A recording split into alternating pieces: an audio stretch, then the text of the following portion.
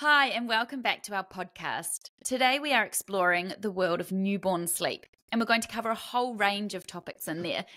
But first, let's introduce ourselves. I'm Nikki, and Amanda is here with me. Hi. And we're the founders of Little Ones, a company really passionate about helping your little ones and you sleep a whole lot better. We are total sleep geeks over here, and we'd love to share it all with you guys. So check out our website, www.littlenones.co, or find us on the App Store.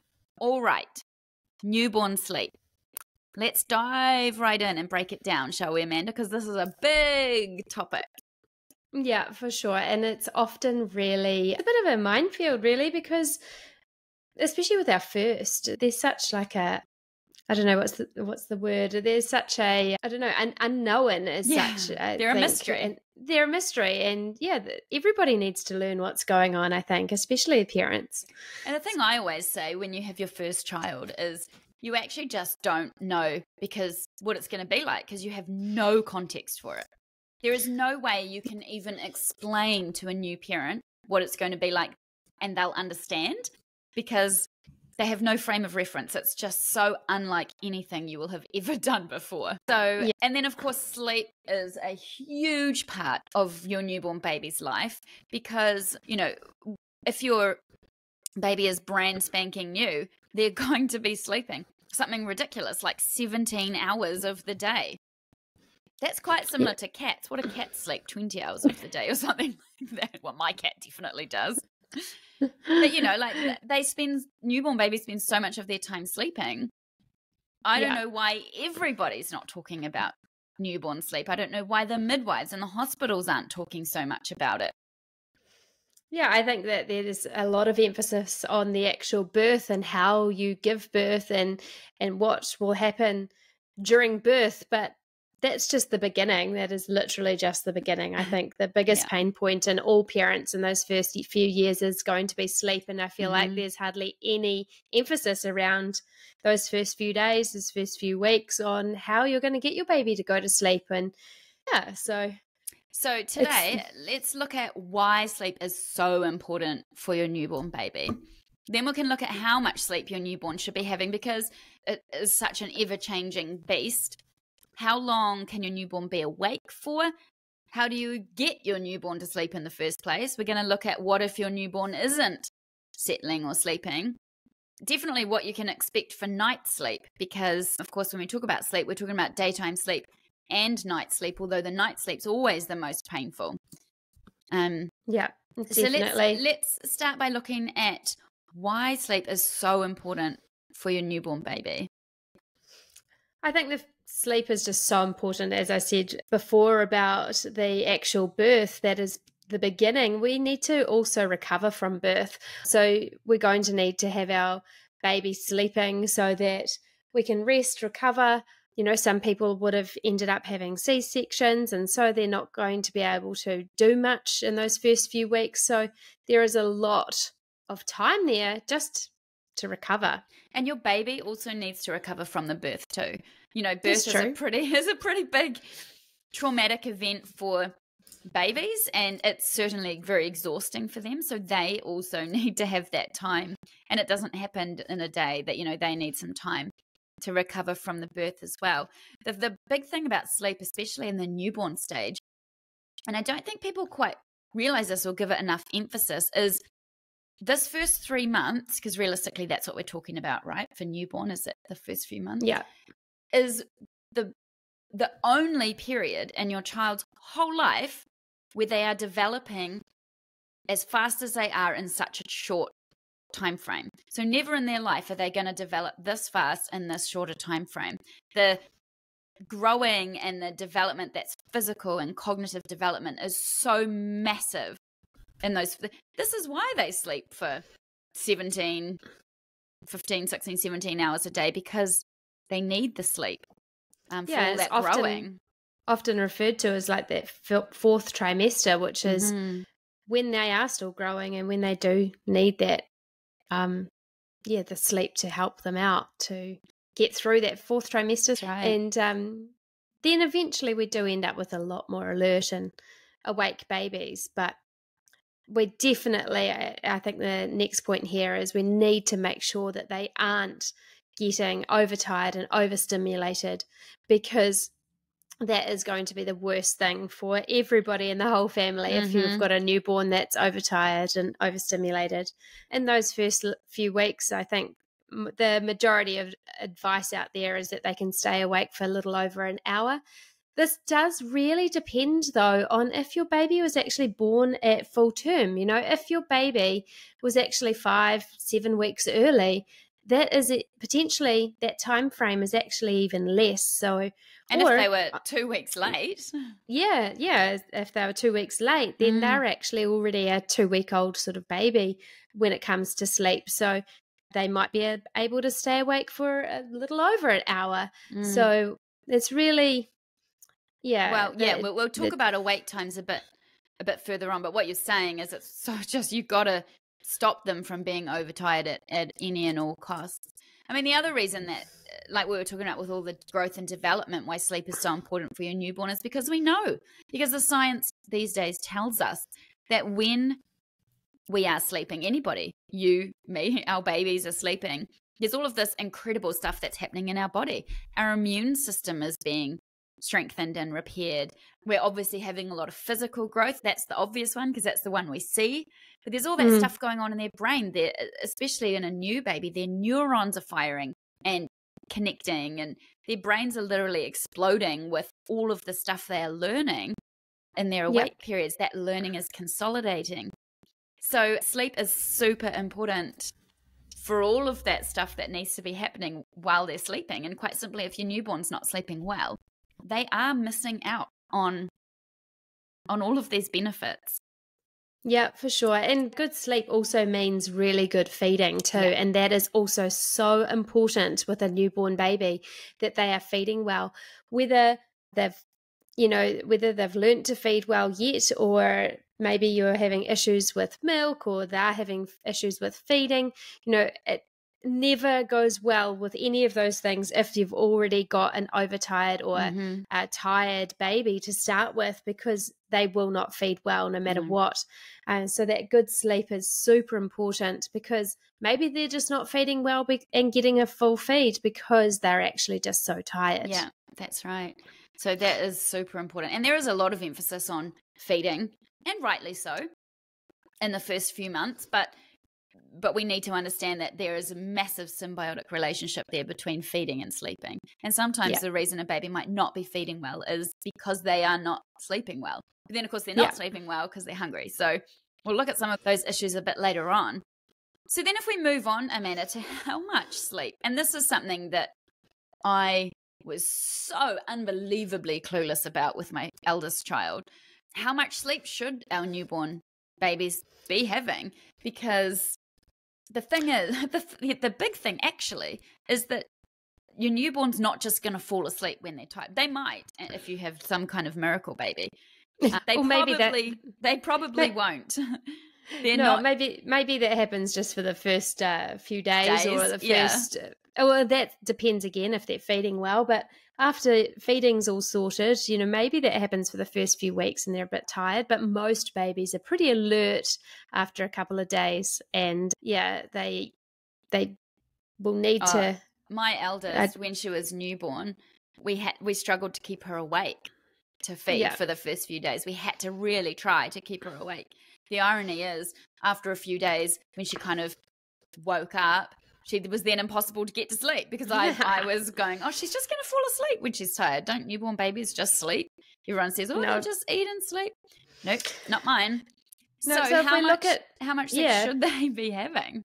If we look at any day, as we know, humans of all age, whether they're a newborn baby or a 25-year-old, all humans need the same amount of sleep, roughly, for their age group as everybody else. So if we look at a 24-hour period and we keep sort of 12 of those hours for a baby overnight, then we've got to break up the rest during the day. So we should just say that when we mean overnight, that's including night feeds, and we're not saying 12 hours at a newborn stage of solid sleep overnight. We break the night into a 12-hour sleep chunk. Yeah, that's right. So they will be waking up for little feeds overnight, but that is Pretty much wake, feed, straight back to sleep. So between the 0 and 3 weeks, we would expect that a full-term baby of a age-corrected baby would be sleeping around 5.5 hours during the day.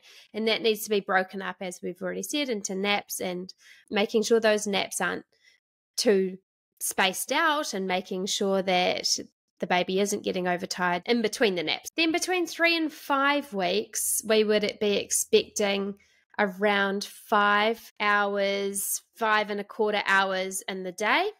And then if we extrapolate that further on, then it just basically gets slightly less and less. 5 to 7 weeks, around 4.75 hours during the day.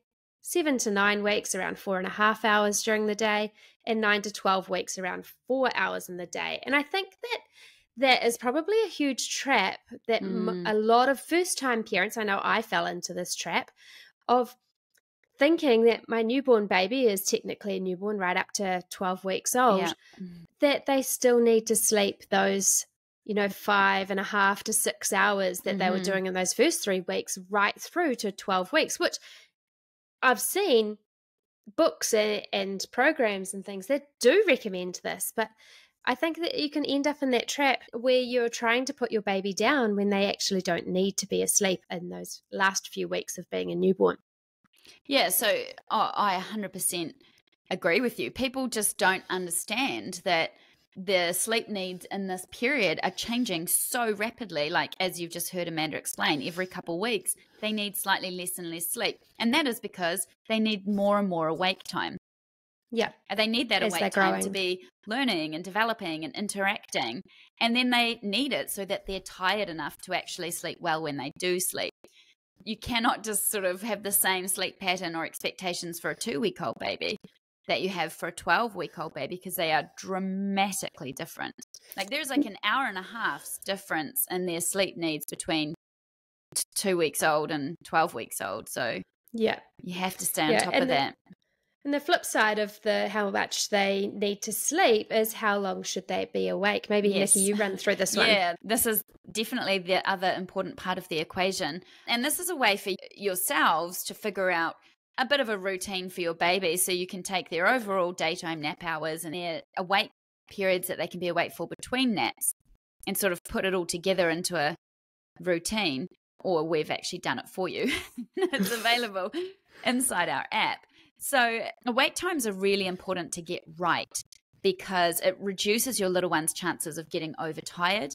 It means they're easier to settle to sleep when it's time for a nap, and they will definitely nap better and sleep better overnight if their awake time is right for their age.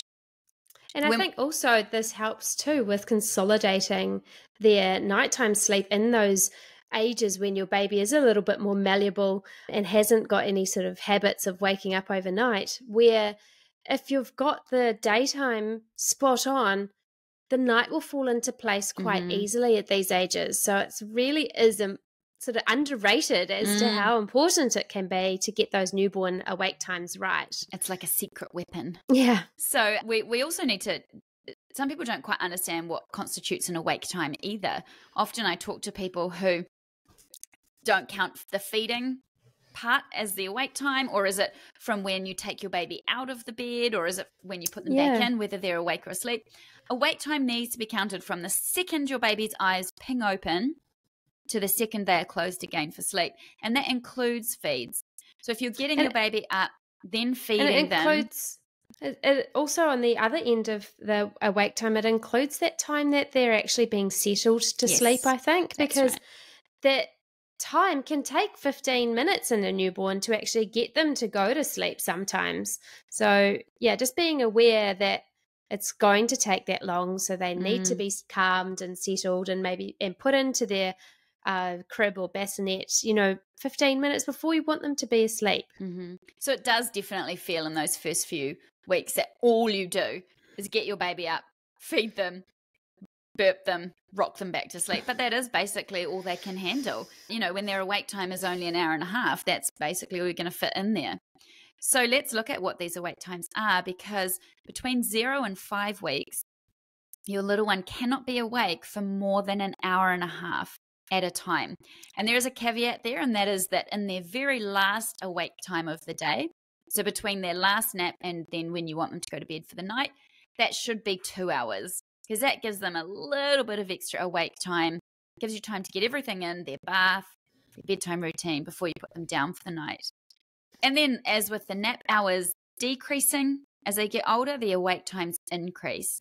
So then 5 to 7 weeks, you're looking at an awake time of 1:40. 7 to 9 weeks, it's getting closer to that 2-hour mark. And then from 9 to 12 weeks, you're realistically looking at an awake time of 2 hours to 2 hours 10, 2 hours 15. So again, as with the nap hours, that is dramatically increasing across that 12-week period. And you have to keep on top of that awake time development, because otherwise, if your baby hasn't been awake for long enough, they're going to resist going to sleep. They're going to nap for shorter periods because they're not tired enough to sleep for longer. And it is going to start negatively impacting their nighttime sleep. And if their awake times are too long during the day, it can also cause what's called the witching hour, which generally so many people just think this is a thing that babies have and that it's normal. It's usually pretty easy to correct and actually not have a witching hour. And I know that my children only ever had it on particular days when I had kept them up too long, or something had happened, or they'd been sick or whatever. So that witching hour can happen if your baby is overtired at the end of the day, whether this is due to the baby not having enough sleep during the day in total, or whether there has been a period of awake time that was too long that they couldn't handle. So yeah, if you're getting that witching hour, have a look at their naps, and I can almost 9 times out of 10 can be corrected by checking their naps and making sure they're not awake too long in between. Yeah, so witching hour would look like your baby being very unsettled in the evening, screaming, crying, won't feed properly, is maybe feeding on and off, is very difficult to settle to sleep. So if that sounds like your baby, then definitely take a look at what's happening in their daytime, because that's, like Amanda said, pretty much always caused by overtiredness. So then if we know how much sleep our babies should be having and how much awake time, how are we actually getting these babies to sleep, Amanda? Yeah, so I guess this part is actually generally covered in some of those antenatal courses and things. So hopefully you've got a few things already in place, like you've got a swaddle, hopefully, or some sort of little sleep suit that, the zipped up swaddles. There's so many good fitted swaddles out there. If not, go and get one. There is definitely a myth around where people think that their babies hate swaddles, and like 9 times out of 10, or even I'd say almost 10 times out of 10. I would say 11 times out of 10. It's not that they hate swaddling, it's just that they're resisting sleep, or they're already overtired, or they know, you've got to think they've been wrapped up in a tight cocoon for 9 months in your stomach. So they love that feeling of being tightly wound. Their arms aren't flailing around, waking them up. And honestly, a swaddle is just one of the first things that should be implemented. The next thing would be making sure the baby is really full and they have a full tummy, and that they are really well winded or burped. Yes. This is such a tricky one, and I know one of my children, it could take my husband and I up to an hour and a half to wind her properly, because she just took in so much air while she was feeding. It was never a good experience trying to feed her, but making sure that they are winded. Generally, with a baby who will burp and feed well, you can just wind them halfway through a feed, straight after the feed. And then again, another trick is to do it just before they're going to sleep, or just before you change their nappy or diaper and put them into bed. Try and get another burp out. So that's a general rule of thumb for babies who feed and wind well. So after they've got a full tummy, really well winded, they're in a swaddle, the next thing that is super important is making sure you have a really dark room. Yes. I know that in those first few weeks, that may seem like the babies don't need to sleep in a dark room, but I can guarantee that it's a great non-parent controlled sleep association that will just flow right on when they do start going through that 3-4 month sleep regression. That is just super easy to continue on. I can tell you right now, if I go and have a nap during the day, my curtains are shut, they're not wide open, so it's just human nature to sleep in a dark room. Do you get a chance to nap during the day? No. I had a nap the other day for the first time in years. Wondered what was wrong with me. Were you sick? Well, I started to think I might have been. Maybe. The next really super easy thing to do in that room environment is to put on white noise. And we would always recommend in a newborn baby to use our sleep shh sound called baby sleep shh. You can find it on any of the streaming platforms out there.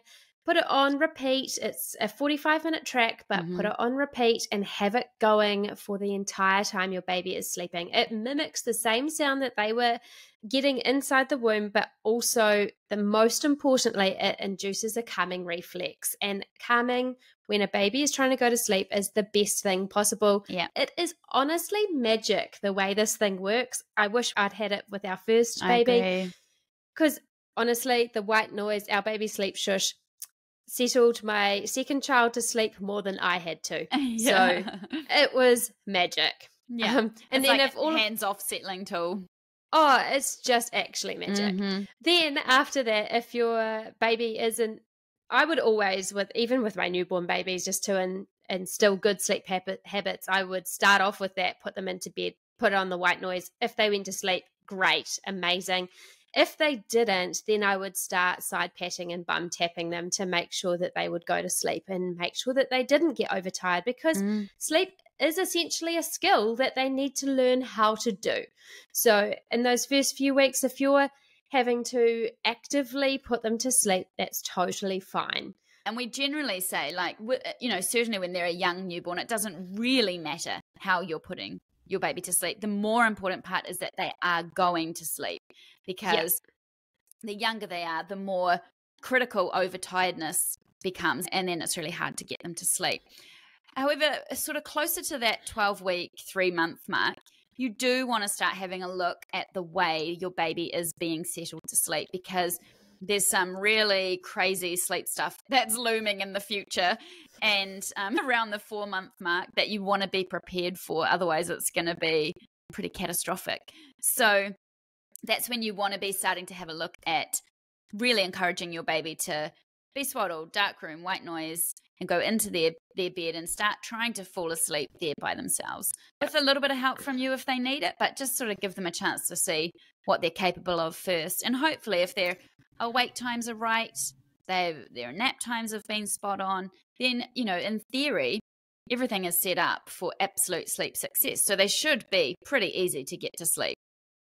Yeah, and this is where you can, if you've tried to get them to sleep and rocking and patting and white noise and dark room and things isn't working, this is a great place to actually add in a pacifier or a dummy for newborns at this point, to get them just to drift off to sleep, especially if they are overtired.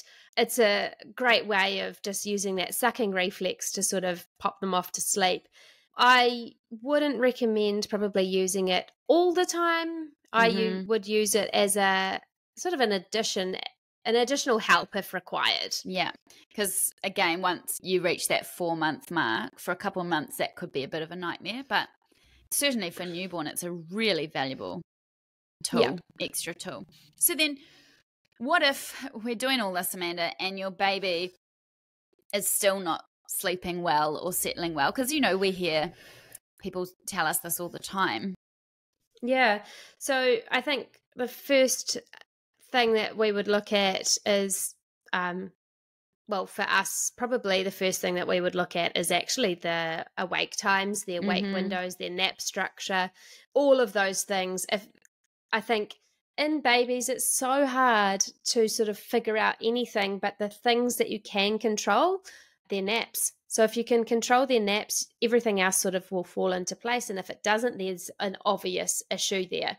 So have a look at our app. We've got it all outlined right through. Every couple of weeks in that newborn period, the nap structure changes slightly, and that is just the optimal level of how much sleep and awake time each baby needs at that age. So if we've ruled out that it's not that their sleep is causing the problem, the next thing would be hunger.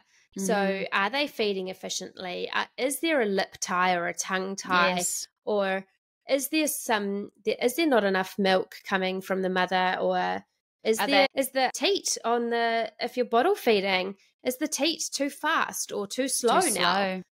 Yeah. Also, a caveat to that is that a extra hungry baby will sleep.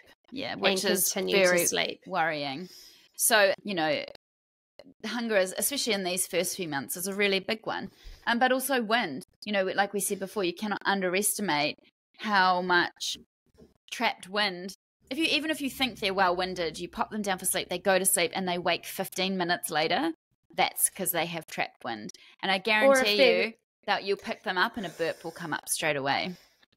Or if they're grunting and squirming in their swaddle, or if you pick them up and their legs aren't actually nice and floppy and their knees are coming up to their chest or their tummy, that's another big obvious sign that there is trapped wind. Trapped wind is a really annoying and painful thing to try and get rid of.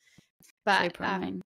Yeah. So let's have a look at the nights then, because we've talked quite a lot about the days, and that's obviously because we know how much the days can massively influence the nights in a baby of any age. But realistically, with a newborn, is when your night sleep is possibly going to take the biggest hit, and that's actually what we have to expect. You will have to get up to your newborn baby during the night. That's a total given. But presuming your baby is a healthy weight and they were full term and they're feeding really well, they shouldn't be waking as frequently as every 2 hours overnight. No. We would generally expect sort of 2 to 3 night feeds in very small babies, and you should see that start to decrease as they get older because they're able to feed more efficiently during the day and they're starting to consolidate their sleep a lot more at night.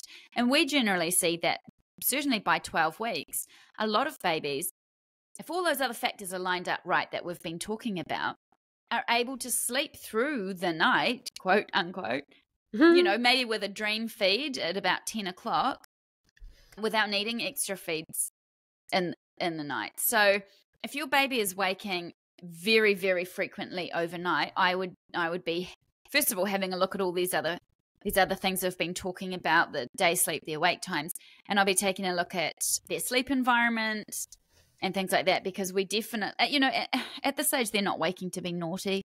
They're not waking out of habit. No. At this age, they're not waking due to a settling issue until they're a little bit older. But they might be waking because they need some awake time. Yeah, that's right. Or they were overtired at bedtime, or, like we said, they've had too much daytime sleep and they're going, hang on, I need some awake time here, guys, like Amanda just said. So also, when you're getting up to your baby at night, you can certainly make it easier on them and on yourself by keeping everything dark. Don't get up. I feel like when I had my eldest, there was a thing about I remember reading people taking them out to the lounge room and the mum's watching some TV shows while she's feeding the baby in the night. And I'm going, cool. So you're turning on these blue lights, which is like the worst light to interfere with your baby's sleep. And you're wondering why it's taking another 2 hours to settle your baby back to sleep after that. Stay in the dark. I used to use just the light from my phone screen or my phone torch, or put a light on in the hallway and sort of mostly close the bedroom door so that there's a tiny little bit of light if you need it.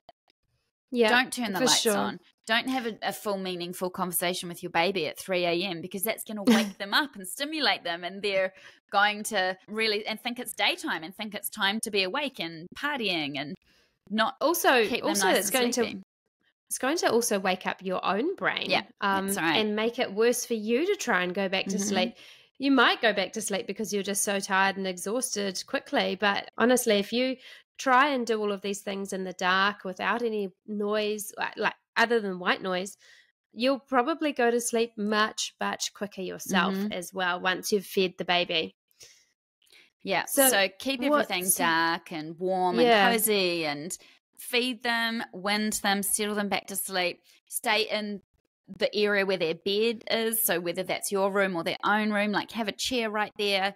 Don't go into a different room because there'll be a temperature change. All of these things can make it way easier for your baby, because I know this is something people struggle with, and I massively struggled with this with my eldest, was feeding her in the night and then her not going straight back to sleep straight away. You know, you want them to literally feed, wind, go straight back to sleep. So make it as easy as you can on yourself for that to happen.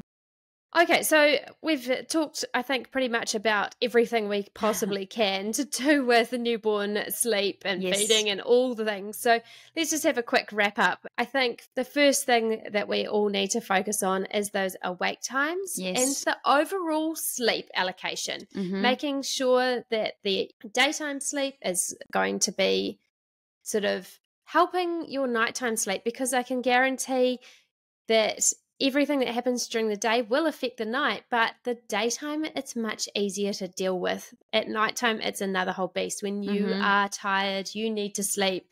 Everybody in the house needs to sleep. It's not nice. So let's focus on those daytime awake windows, the total sleep, and everything will be much easier.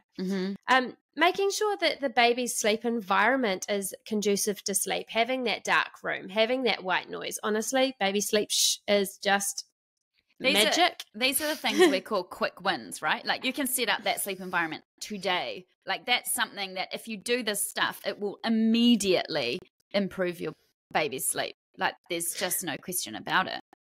For sure. And I think for everybody, whether you're a first-time mum or a third-time mum, it's a tricky and confusing period. You're going to be learning so much about the baby. There's so many unknowns because they can't talk and can't communicate. So having the knowledge means that you're better able to set up great sleep habits that will teach your baby the skill of being able to sleep well for so many years to come. Yeah. And if you're confused on what awake windows or how long your baby should be napping for, or when they should be sort of expected to wake at certain times overnight and things like that, then we have all of this written down and mapped out and turned into a beautiful app for you. You can find it on all of the app stores or on our website if you check us out on www.littlenones.co. Yeah, and we would absolutely love to help you there, because as we said, this stuff changes so rapidly in the first 3 months, and it actually can be really hard to try and do the math and figure it out and keep up. So let us do all that work for you. So thank you so much for listening to us and joining us in our podcast today. We have a lot of other podcasts on our channel which cover every single topic you can ever think of, and we release a new one weekly. If you'd like to follow us on our social channels, we would love that as well. We are on everything. We are everywhere, and we hope to talk to you again soon. Thank you very much, and we'll see you later. Bye.